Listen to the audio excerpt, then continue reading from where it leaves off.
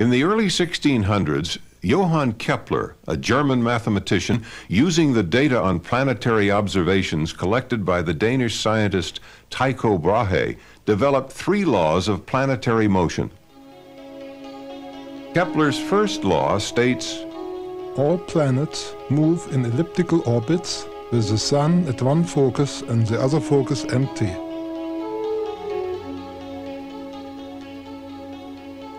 Applied to Earth satellites, the center of the Earth becomes one focus, with the other focus empty. For circular orbits, the 2 foci coincide.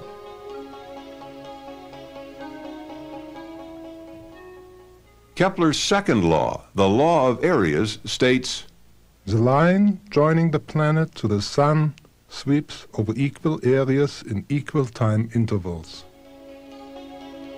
When a satellite orbits, the line joining it to the Earth sweeps over equal areas in equal periods of time.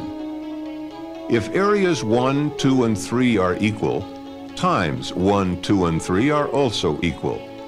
Therefore, the speed of the satellite changes depending on its distance from the center of the Earth. Speed is greatest at the point in the orbit closest to the Earth, called perigee, and is slowest at the point farthest from the Earth, called apogee.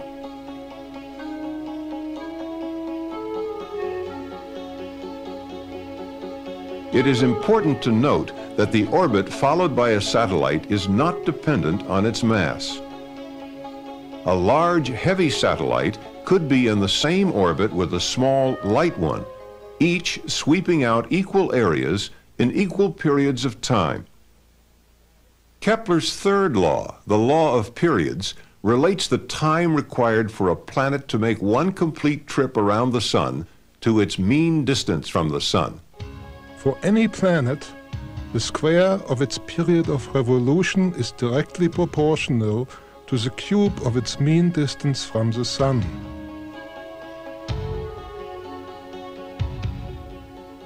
Applied to Earth satellites, Kepler's third law explains that the farther a satellite is from the Earth, the longer it will take to complete an orbit, the greater the distance it will travel to complete an orbit, and the slower its average speed will be.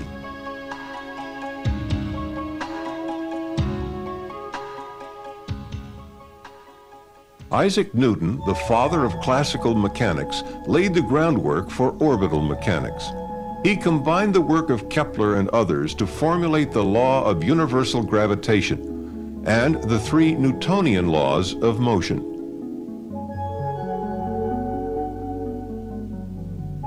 While Kepler's laws provided a conceptual model of orbital motion, Newton's laws provided the foundation for the mathematical description of orbits. They explain why a satellite stays in orbit.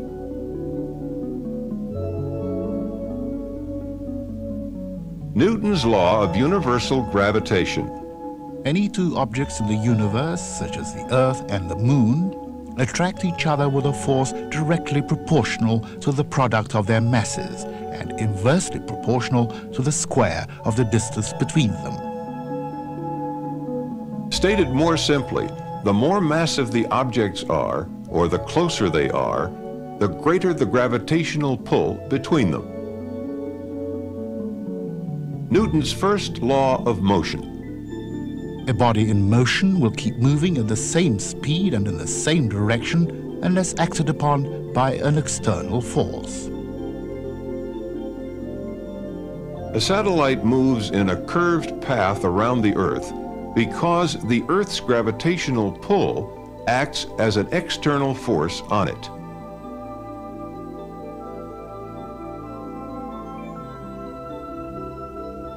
Newton's second law of motion.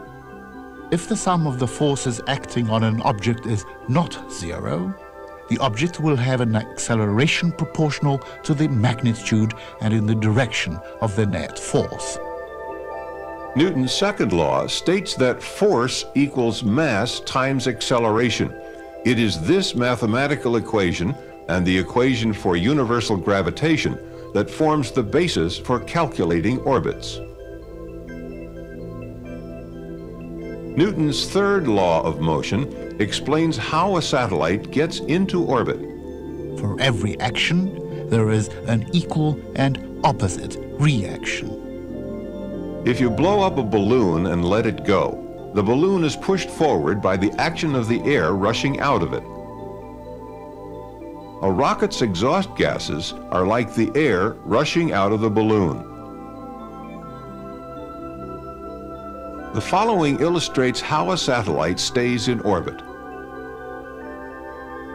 If a man stands on a mountain and fires a projectile horizontally, gravity will cause the path of the projectile to curve downward and it will strike the Earth. However, if the man fires the projectile fast enough at a specific speed, the curvature of its path due to gravity will match the curvature of the Earth under it. The projectile will then fall around the Earth, becoming an Earth-orbiting satellite. A projectile fired even faster will have a flight path away from the Earth, but gravity will act to slow the projectile down, change its flight path, and pull it back toward Earth. If the projectile's velocity increased enough, a velocity sufficient to escape the Earth's gravitational pull will be reached. This velocity is known as the escape velocity. It is equal to about 7 miles per second at the Earth's surface. The preceding description did not consider atmospheric drag and the Earth's rotation, both of which will affect the trajectory of the projectile. It illustrated the principles governing a satellite's orbit.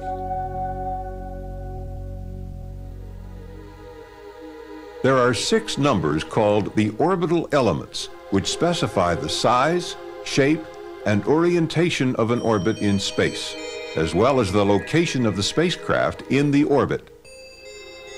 Based on an orbit which is an ellipse, the 6 orbital elements are length of the semi-major axis, eccentricity, inclination,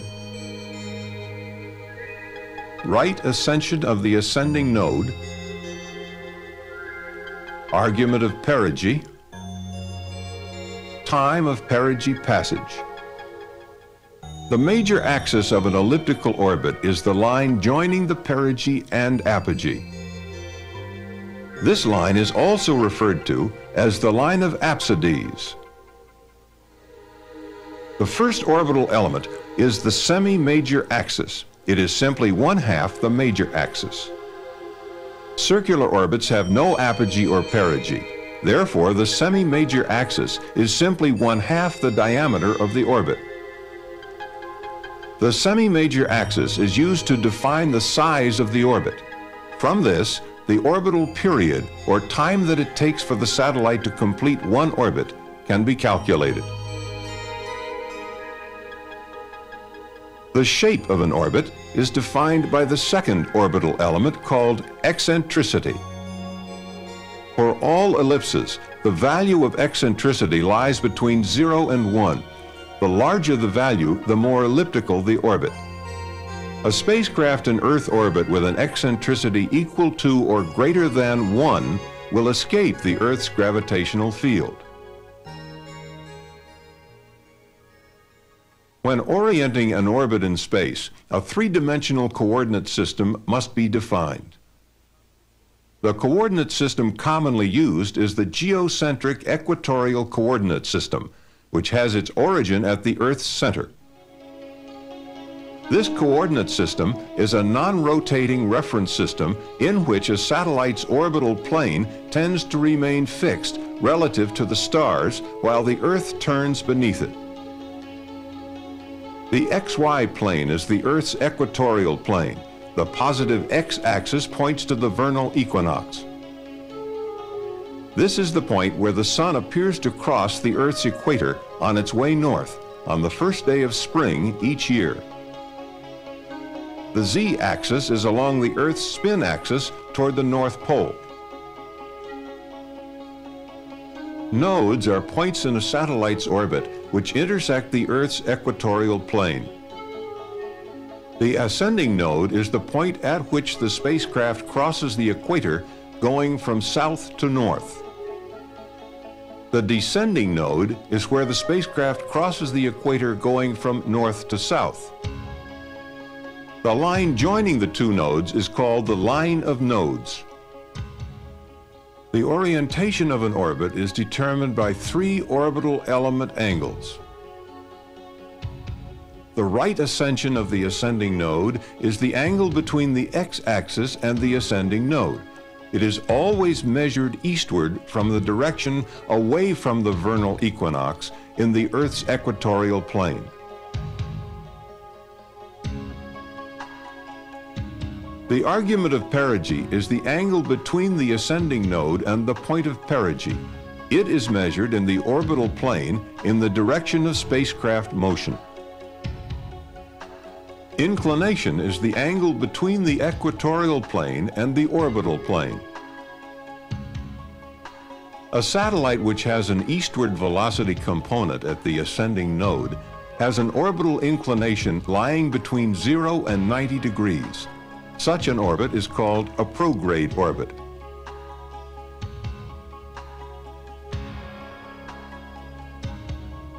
A satellite which moves due north at the ascending node is in a polar orbit. Polar orbits have an orbital inclination of exactly 90 degrees. A satellite with a westward velocity component at the ascending node is in a retrograde orbit and has an orbital inclination between 90 and 180 degrees.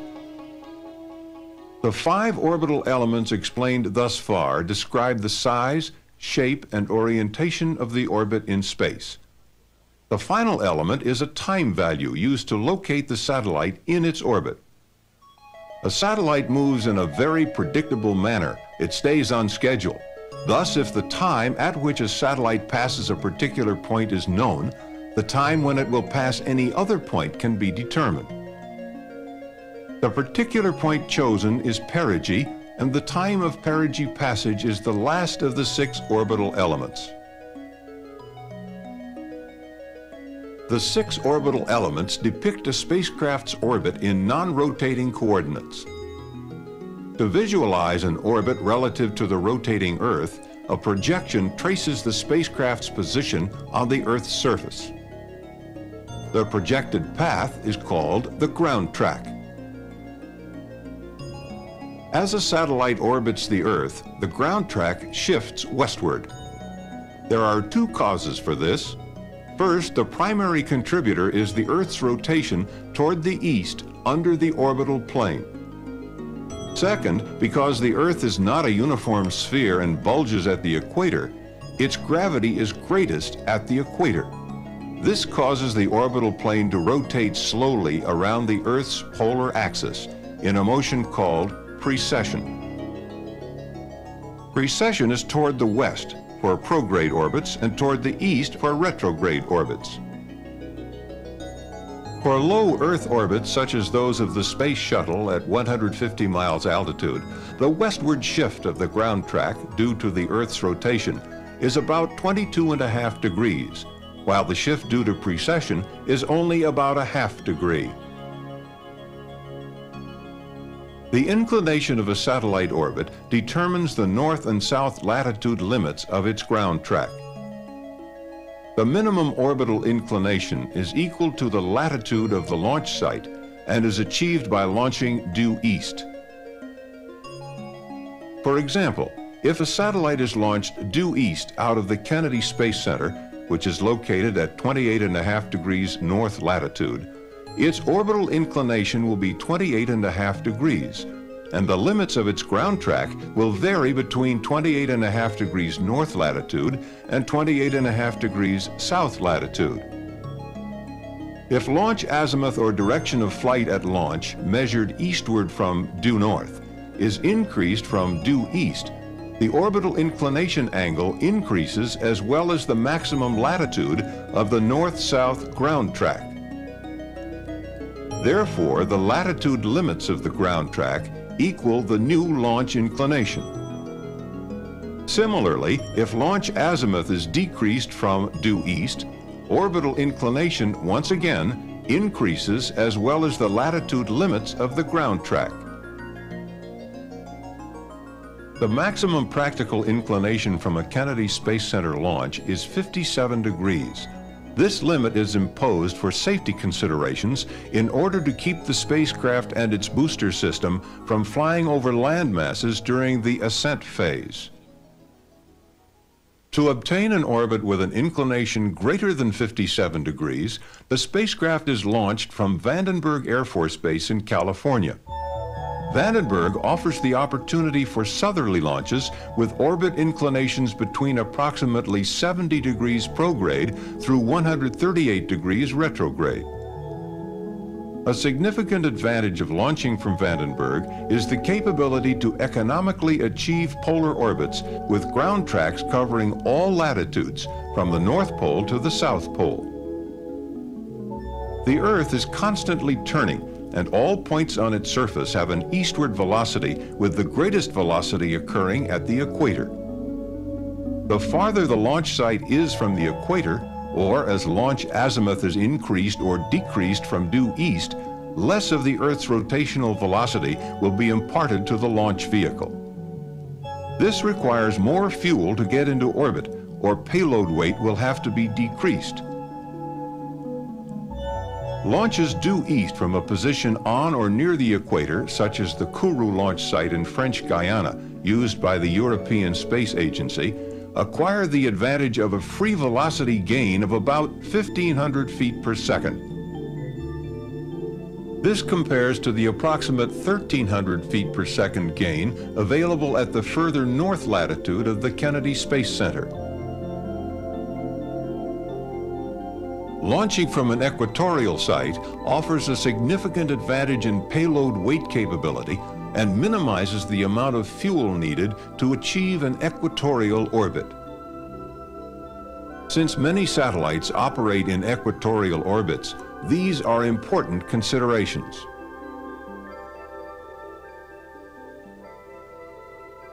Spacecraft are launched within a specified time interval called the launch window. Some of the factors affecting the launch window are launch and orbit lighting conditions, sun angles, payload orbit requirements, rendezvous phasing if a rendezvous is planned, tracking and communication requirements, and collision avoidance with other orbiting objects, to name a few.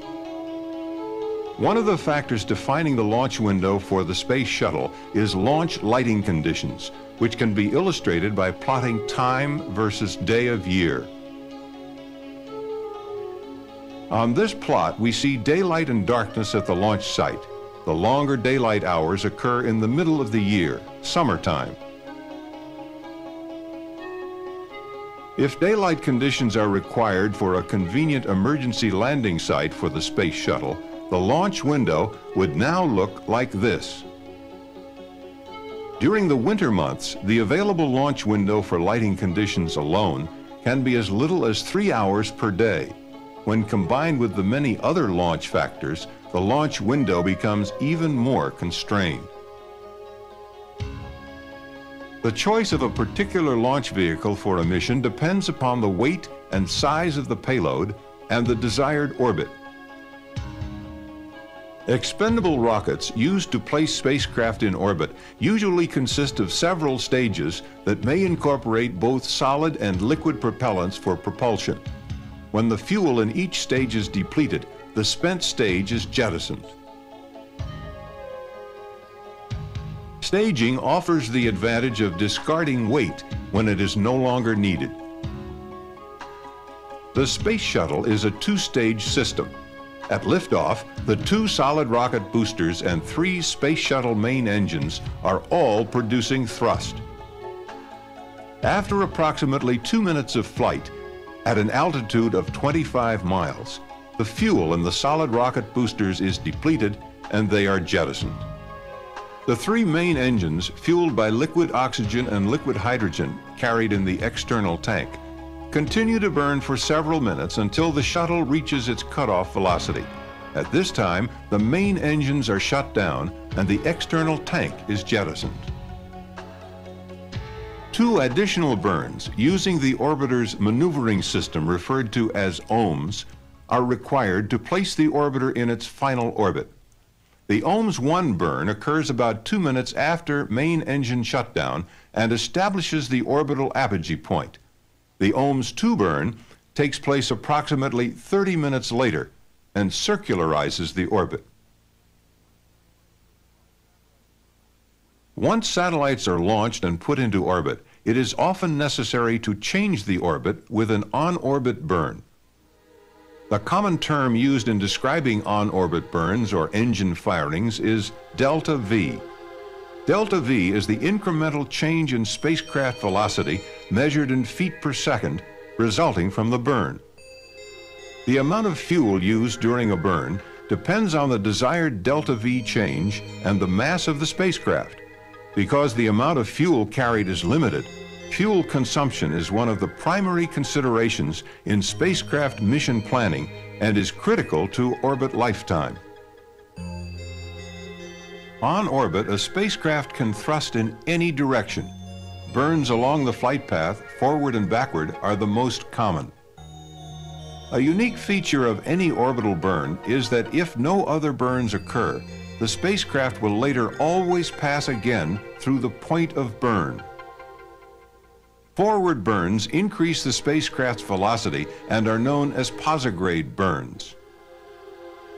With posigrade burns, the flight path of the vehicle will be raised at all points except the burn point. Burns opposite the direction of flight, which slow the spacecraft down, are called retrograde burns. For retrograde burns, the orbit will be lowered at all points except the burn point.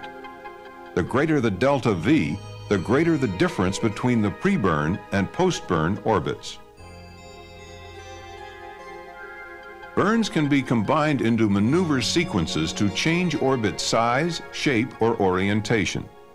One of the most common maneuver sequences is made up of 2 burns and is used to accomplish an orbit transfer between 2 circular orbits in the same orbital plane.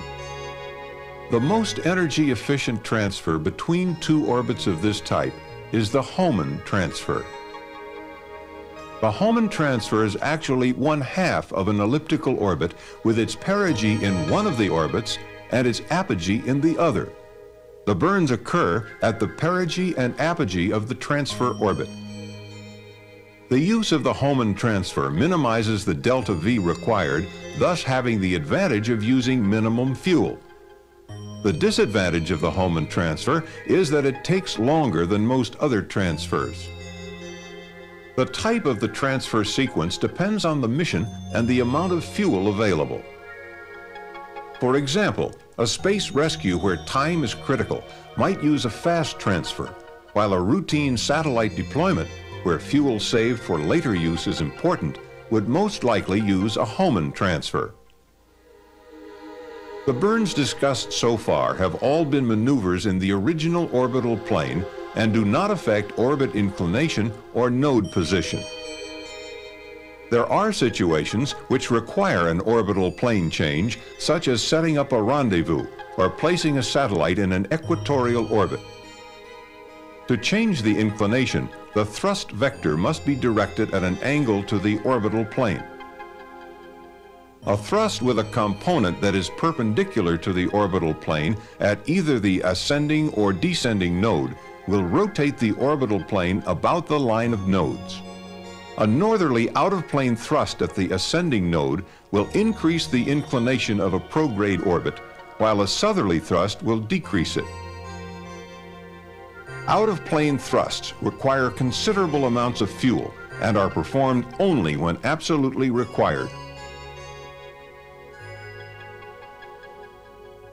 The Space Shuttle, for example, using all of its onboard propellant, is capable of an on-orbit plane change of less than 3 degrees. Satellite orbital planes and altitudes are determined by their design mission, which very often includes a field of view requirement for optical or communications purposes. The field of view of a satellite is defined as the area of the Earth's surface that is in view from the satellite at any given time. Satellites in high orbits have greater fields of view than those in lower orbits. For example, a satellite at an altitude of 800 nautical miles has a circular field of view with a diameter of about 4,100 nautical miles. A satellite at 200 nautical miles has a circular field of view with a diameter of about 2,000 nautical miles. Low-orbit satellites are often used for photography and other types of Earth observation. A satellite placed in a low-inclination circular orbit at an altitude of about 19,300 nautical miles will have an angular velocity exactly equal to that of the Earth's. The satellite would seem to remain stationary in longitude as viewed from the ground. Such orbits are called geosynchronous and are used to provide a continuous communications capability among any system of ground stations within their field of view. The geosynchronous orbit field of view is constant and is limited to a latitude zone of about 70 degrees north and south of the equator. Effective satellite communications from geosynchronous orbit is not possible at either pole. However, because of their altitude, their field of view covers nearly half the globe. A special type of geosynchronous orbit with an inclination of 0 degrees is called a geostationary orbit. It appears to hover over a fixed point on the Earth's surface at the equator. Most U.S. communication satellites are in geosynchronous orbits, providing near worldwide communications coverage. For effective communications at high latitudes, the Molniya orbit is used. Molniya is the Russian word for lightning and is an orbit used extensively by the Soviet Union for its communication satellites. The Molniya orbit is highly eccentric with an apogee that is near the geosynchronous altitude and an inclination of about 63 degrees. The satellite slows down at apogee in the northern hemisphere and whips through perigee in the southern hemisphere. This provides communications in the northern hemisphere for up to 75% of its orbital period. Several satellites properly spaced in Molniya orbits can provide constant communications at the northern latitudes. Navigation satellites, such as the U.S. Navy's Transit System and the Joint Service Navstar GPS Global Positioning System, use lower orbits so that a user can receive signals from more than one satellite at any time. Another frequently used orbit is known as a sun-synchronous orbit. These take advantage of the precession of the orbital plane caused by the Earth not being a perfect sphere. All sun-synchronous orbits are highly inclined retrograde orbits which precess eastward around the Earth's polar axis at the rate of 1 revolution per year. Since the Earth-Sun line also revolves eastward at the rate of 1 revolution per year, the orbital plane will maintain a constant orientation relative to the Earth-Sun line. If the satellite's period is then synchronized with the rotation of the Earth, it will pass over the same point on the Earth's surface at the same local time at a regular interval.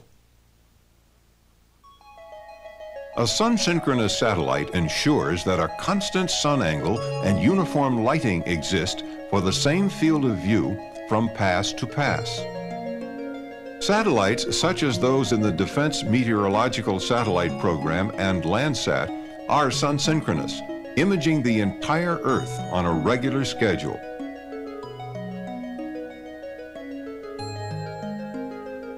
The gravitational attraction of the Earth on a spacecraft causes it to move in its orbit around the Earth. There are other, much smaller forces which will cause a spacecraft to deviate from its desired orbit. These forces cause what are known as orbital perturbations. Orbital precession, which is used to obtain sun-synchronous orbits, results from the perturbing effects of the Earth's non-spherical shape. Other perturbing forces are the gravitational pull of the Sun, the Moon, and planets, and solar winds, which are charged streams of protons and electrons that heat the Earth's atmosphere and increase atmospheric drag. In most cases, perturbing forces can be compensated for in the spacecraft and orbit design and present no major problems. If the forces disturb the orbit too much, thrusters can be fired to re-establish its desired orbital orientation or altitude. This is particularly true for spacecraft orbiting at very low altitudes, where the effects of atmospheric drag are greater and, if not compensated for, will eventually cause the spacecraft to deorbit. A spacecraft's operational lifetime is frequently limited only by the amount of fuel available to maintain its desired orbit. When its useful life is complete, a satellite is left in orbit or is deorbited, burning up when re-entering the Earth's atmosphere. When the space shuttle completes its orbital mission, it executes a precise retrograde burn to initiate its controlled return to Earth. This burn occurs nearly halfway around the Earth from the landing site. The new orbit established by the retrograde burn causes the orbiter to enter the Earth's atmosphere about 4,000 miles from the landing site. During the period the orbiter descends from its orbital altitude to atmospheric re-entry, its attitude is maintained by the use of reaction control jets located in the nose and tail of the orbiter. Once the orbiter enters the Earth's atmosphere, its wing and tail aerosurfaces begin to become effective and gradually replace the jets for attitude control. As the orbiter nears the landing field, it maneuvers to a long, straight-in approach at an angle of 17 to 19 degrees. Nearing the runway, it executes a flare maneuver to reduce its sink rate and glides to a touchdown at approximately 230 miles per hour.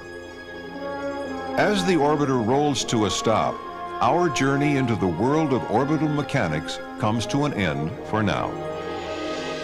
This is only the basics of orbital mechanics, an intricate study of planetary and satellite motion. The next time you see a launch, you will see it from a different, somewhat knowledgeable perspective.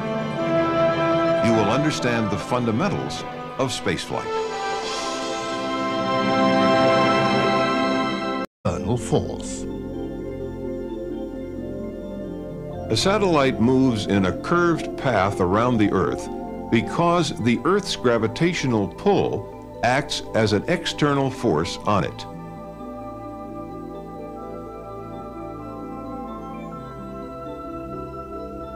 Newton's second law of motion. If the sum of the forces acting on an object is not zero, the object will have an acceleration proportional to the magnitude and in the direction of the net force. Newton's second law states that force equals mass times acceleration. It is this mathematical equation and the equation for universal gravitation that forms the basis for calculating orbits. Newton's third law of motion explains how a satellite gets into orbit. For every action, there is an equal and opposite. While Kepler's laws provided a conceptual model of orbital motion, Newton's laws provided the foundation for the mathematical description of orbits. They explain why a satellite stays in orbit.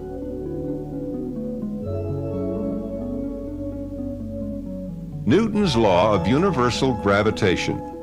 Any two objects in the universe, such as the Earth and the Moon, attract each other with a force directly proportional to the product of their masses and inversely proportional to the square of the distance between them. Stated more simply, the more massive the objects are, or the closer they are, the greater the gravitational pull between them. Newton's first law of motion. A body in motion will keep moving at the same speed and in the same direction unless acted upon by an external. In the early 1600s, Johann Kepler, a German mathematician, using the data on planetary observations collected by the Danish scientist Tycho Brahe, developed 3 laws of planetary motion. Kepler's first law states, all planets move in elliptical orbits with the Sun at one focus and the other focus empty.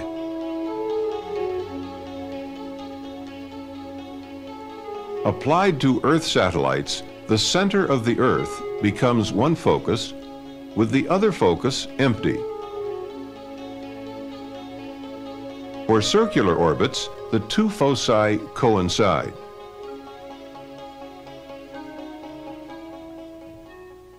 Kepler's second law, the law of areas, states, the line joining the planet to the Sun sweeps over equal areas in equal time intervals. When a satellite orbits, the line joining it to the Earth sweeps over equal areas in equal periods of time. If areas 1, 2, and 3 are equal, times 1, 2, and 3 are also equal. Therefore, the speed of the satellite changes depending on its distance from the center of the Earth.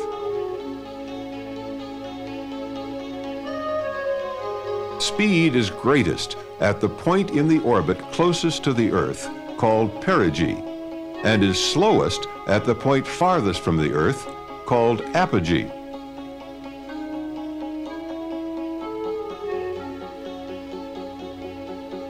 It is important to note that the orbit followed by a satellite is not dependent on its mass.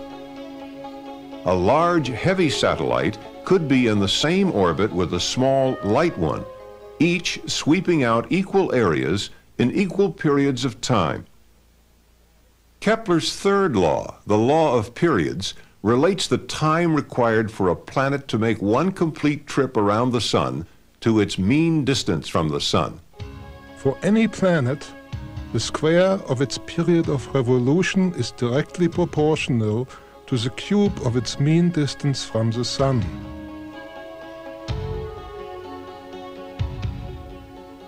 Applied to Earth satellites, Kepler's third law explains that the farther a satellite is from the Earth, the longer it will take to complete an orbit, the greater the distance it will travel to complete an orbit, and the slower its average speed will be.